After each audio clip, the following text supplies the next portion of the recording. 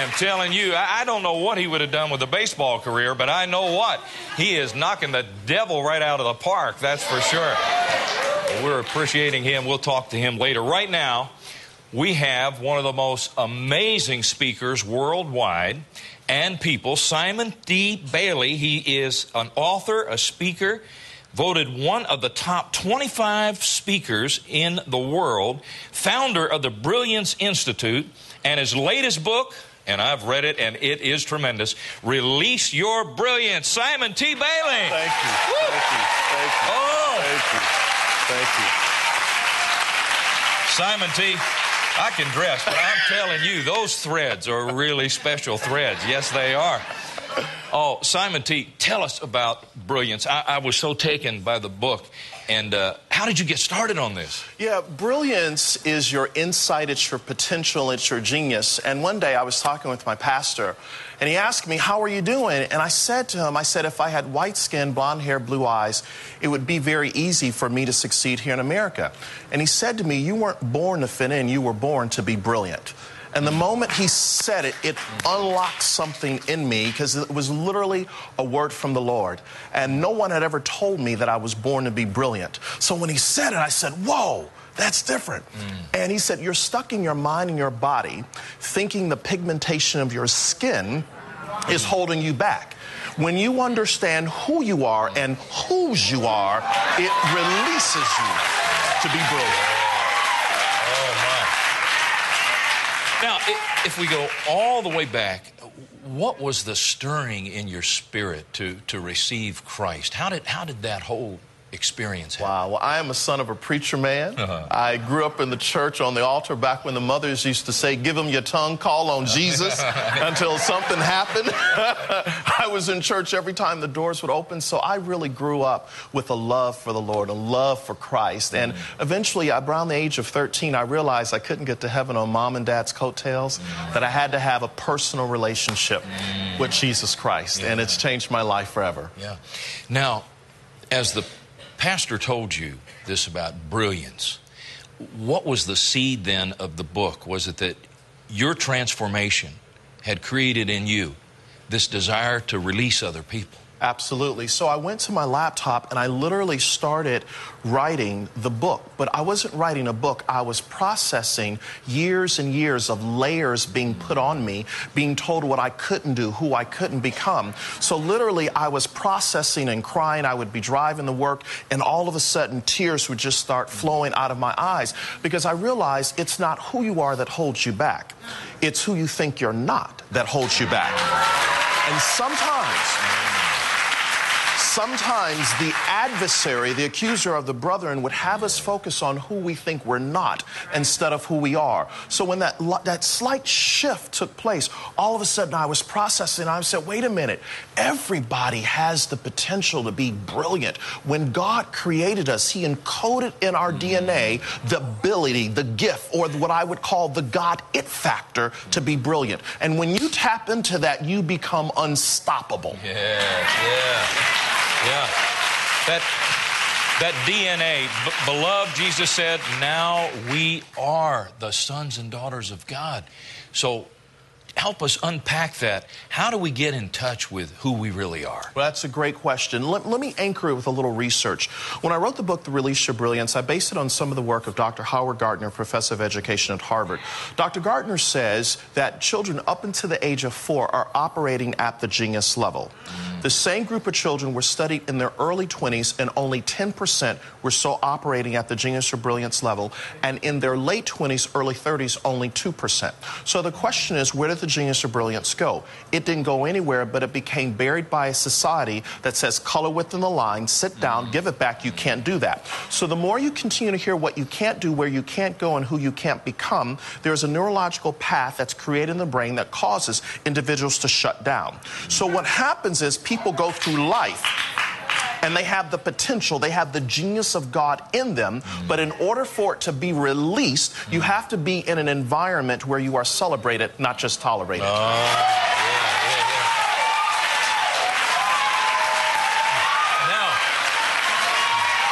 what if somebody feels stuck? They feel stuck, they're not in a place where they're celebrated, how do they get over this feeling that they can't get out of this box? Yeah, so if people feel stuck, one of the things we have to realize, as the scripture says, death and life is in the power of the tongue. So you have to start speaking to the future you intend to see, because the future is created in the present. So the first thing, they must examine their language, because language impacts your self-image, your self-concept, and literally what you walk into. So we must drill down. The average person uses 2,000 to 3,000 words. If we were to drill down even more, there are 200 to 300 words, according to research, that we use on an ongoing basis. So when I change my language, I change my life. Oh, yeah. Now, would that mean, how many words would we speak a day? There are 60,000 thoughts that come in our mind. If we think about that, half of those thoughts become words. Wow. And those words create our future. Wow. So if I want to understand where you're going, I just need to listen to what you say. Wow. So since women talk more, they can create a bigger future. I'm going to let you roll with that one. Well, life and death are in the power of the tongue, so they're going to get greater, I think, in that. When you're dealing with the persistence in life, saying, I can't go back, I can't change what was, but how do we say, I can start a new day today? Sure. There are 4 questions that every person must begin to answer. The first question is, where have I been? Why am I here? What can I do? And where am I going? That second question, why am I here? The backstory behind that question is, the greatest tragedy in life is not death. The greatest tragedy in life is to be alive and not know why. So when I answer this question, why am I here? It then taps into, so what can I do? The prophet says to the woman, what do you have in your house? She says, I have nothing except. So when I begin to understand everything I need to succeed in any season, God has encoded it and put it in me. Then when I move to that last question, where am I going? And the reason that question is so important, some people plan their vacations better than they plan their lives. Any person that can plan the birth, death, and resurrection of his son is a planner. So literally, if we have God's DNA, God wants us to create a plan to begin to walk into the destiny and the brilliance that he has for us.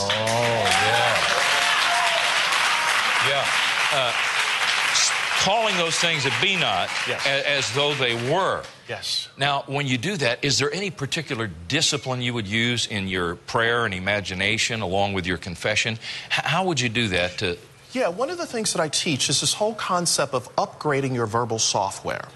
So if language is the software of the mind, whenever there's a new product that comes out on the computer market, there's an upgrade in the software. When we think about our language, if we take 15 minutes a day, and chunk that 15 minutes down into 5, 5, 5. The first 5 minutes to meditate. Think about, what am I going to say? The second 5 minutes, begin to bring it to speech, but tie it to emotion. What happens is it sends a message to the neurological system that everything and all the cells in our body has to realign, and there's an internal alignment for external execution. In other words, the moment I bring something to speech in that second 5 minutes, there is an alignment of head, heart, and hands.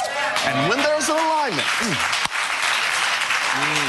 when there is an alignment of head, heart, and hands because of speech, it has sent a message to my emotional system, to my neurological system, to my physiological system. Because sometimes you can say things, but it hasn't registered in your physical man. So literally, the moment you begin to say, and so shall it be, something begins to stand up on the inside of you.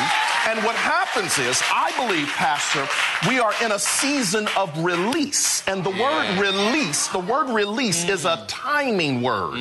So, for instance, if we were to walk through a door and the door has sensors, it's automatic. The moment we step on the sensors, the door happens. And I believe what's happening in the spirit is the moment we bring to speech that my release is here, before we get there, the door is open. It's open, and we just walk through. Simon, I think what you're doing is somewhat revolutionary, because those of us who have taught faith, been in faith for years, so many times we've learned, now feelings aren't important, but you're talking about alignment with your heart also. So if you can feel it, you can heal it, right? So tell us, how then can we keep that feeling where we want it to be, or maybe we don't have to do a giant step, maybe just a little step from where we are is a higher feeling, and we get going for the day. How do we do that? One of the things psychologists teach is this whole thing called calm commotion. When you are having moments in your day and you feel like everything is flying off, you come to a place of silence. You come to a place of meditation, and you get a picture on the movie screen of your mind of the happiest day in your life. In other words, God takes Abraham out and he says, see what I have given you. See the land. Yeah. So he begins to get a meditation of what he's about to walk into. Well, in that silent state, what you're literally, your head is coming in alignment with your heart, and your hands are coming in alignment with your heart and your head. So literally, you have what Rabbi Kushner talks about as emotional congruence, because I have come to a place of silent. The same letters that spell the word silent spell the word listen. Yes. So when I understand how to get silent in my spirit, then all of a sudden I bring to speech what I sense the unction of the Holy Spirit is bringing out of me, and literally from your gut, you begin to feel it in your gut that something is getting ready to move. Something is getting ready to change. Something is getting ready to happen, and then literally you shift. The shifting is so vital. The great tennis star Agassi said that when he couldn't win these tournaments, it was because of his mindset. And he said he started to think, what's a happy thought for me? And he would think back of a certain victory, and he said it pulled him through, and he began to win all those tournaments. So the shift. Now, I know most people listening probably think, oh, the shift. I don't know if I can do that shift thing. Haven't we got to be somewhat happy with a little progress at first instead of making these huge, giant leaps? A little becomes a lot over a long period of time. Sometimes we just have to put one foot in front of the other, but we also need to understand what shift really means. Shift really means see how I fit today. And when I see how I fit today, I literally realize that I am creating tomorrow today. And when I arrive in tomorrow, I call it today, but everything that I did yesterday meets me in tomorrow and says, welcome, we've been waiting for you. Oh, yeah. Now, something else I got from you was that, like, people say, well, practice makes perfect, but a lot of people practice and they don't get better because they may be practicing their weakness. You're teaching practice, get in on your strength. Your strength. What is your core anointing? When you operate in your core anointing, I'm not threatened by you because you're in your lane. And when you're in your lane, you are releasing the brilliance or the glory of God. But there are many people, bless their hearts, in the body of Christ who are out of place, well-meaning, but they're out of place. And the more you're out of place, you block the anointing and the brilliance of God from flowing through you. But the moment you just make a slight shift and understand this is where I'm supposed to be, and the anointed person comes in there, then yokes are destroyed and the burdens are broken. Oh, that's so good. I hope they're hearing. Get in your place. Get in your place. And some people, like in the church, when they're out of their place, we had one person once say they wanted to do hospital evangelism and hospital prayer and all that. And they went in, and the first thing they said to the patient was, boy, you really look awful. And I thought, well, she's out of her lane. That's not the lane for, or she's got to be taught. So how can people, if they feel again, maybe they're stuck in a lane. Maybe there are kids listening tonight and they think, Mom and Dad don't understand, or maybe Dad's absent, and how do I get around this environment that Mr. Bailey's talking about? I want to be somewhere where it's positive, where I can be encouraged, but now they start with their own vocabulary, right? Sure, absolutely. There are 3 questions that they must begin to answer. Number 1, what would I do if I knew I couldn't fail? Number 2, what would I do if no one paid me to do it? And number 3, what makes me come alive?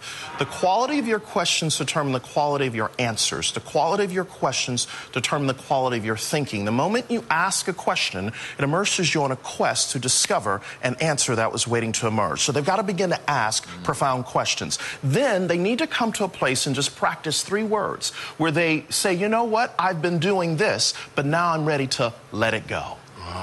And when I come to that place, what I'm doing is I am saying that I release the need to be a people pleaser, to let people look to me, and I'm going to now do what I am anointed to do. If I never get a pat on the back, if I never get any money in my hand, I'm going to do it as unto the Lord. And when I do that, but it starts with questions, and coming and asking questions allows you to put truth on the table. And when you really, really honor the truth that, you know what, this isn't working, and here's what you'll discover: you release the need to be right. And the moment you release the need to be right, you let it go. The release again. That's it, the release. My.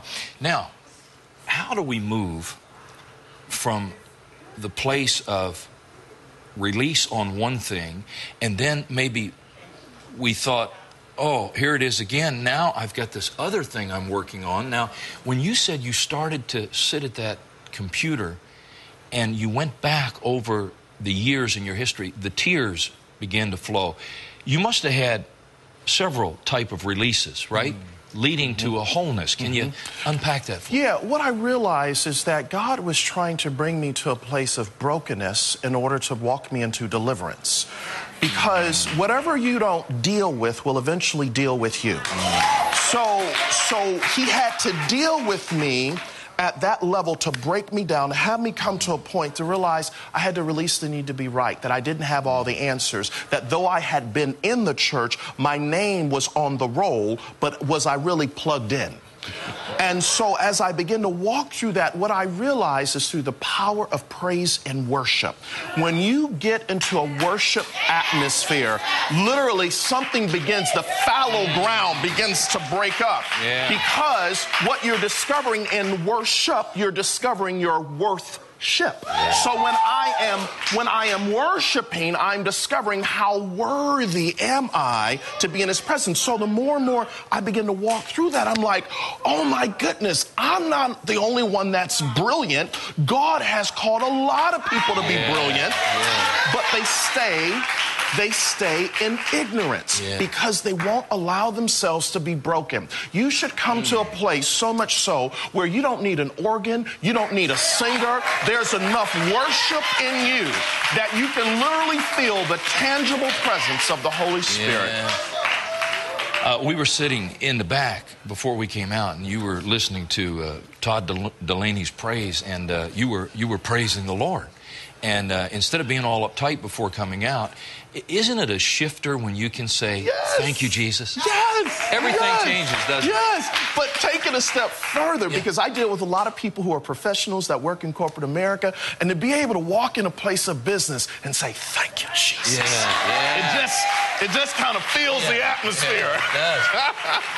Now, Simon, with what you're doing, it's obviously a crossover, because you're dealing with psychology, you're dealing with sociology, you're dealing with educational formats, you're getting into the world.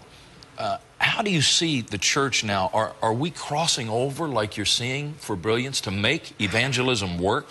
It is my belief, when we look at church history over the last 100 years, we've had many movements in the church, from the evangelistic movement to the teaching movement to the prophetic movement to the apostolic movement. I believe the next movement of God is marketplace. God wants men and women to go into the four corners of the world in the marketplace and say, I'm not here to chase money. I carry the anointing, and money chases me.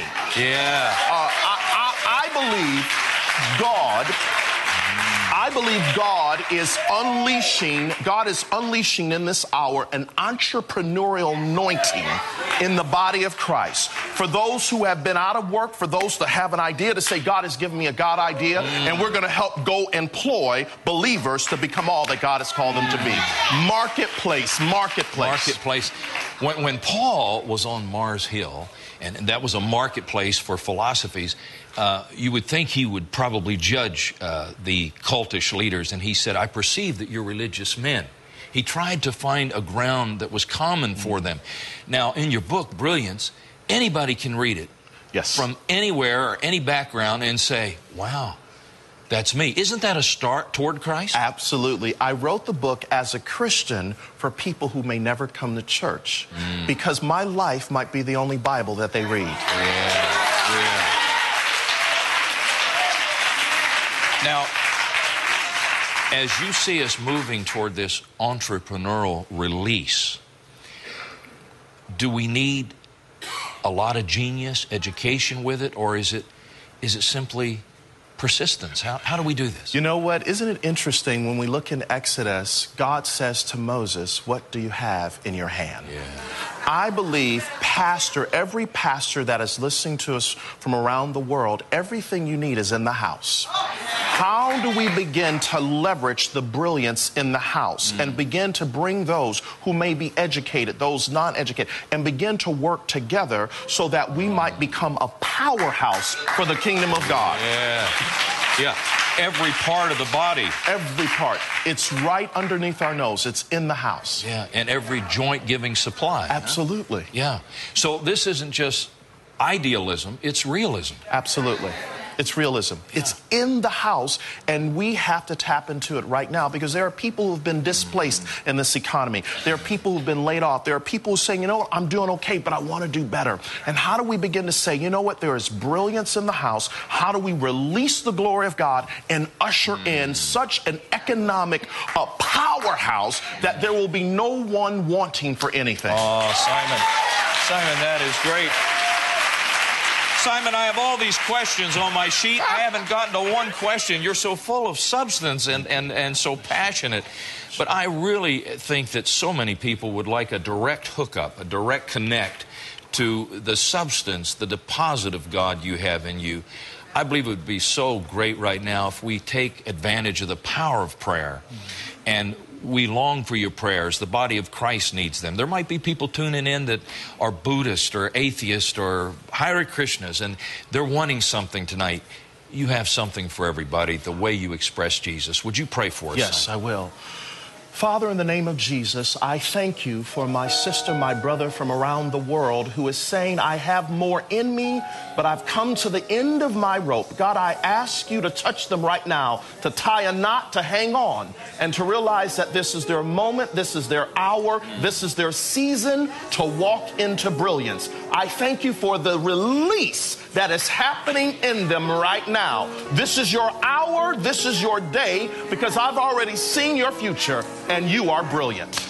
Oh, my. Thank you, now, go to your phones right now. Call that number on your screen because there's somebody that loves you. They're volunteering their time. They want to see this release really happen. This prayer touched your heart. Now follow through.